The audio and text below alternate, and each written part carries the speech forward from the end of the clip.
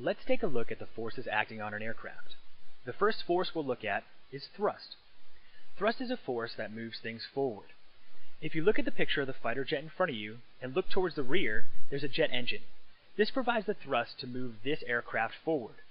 Other examples are a propeller on a prop plane or a helicopter.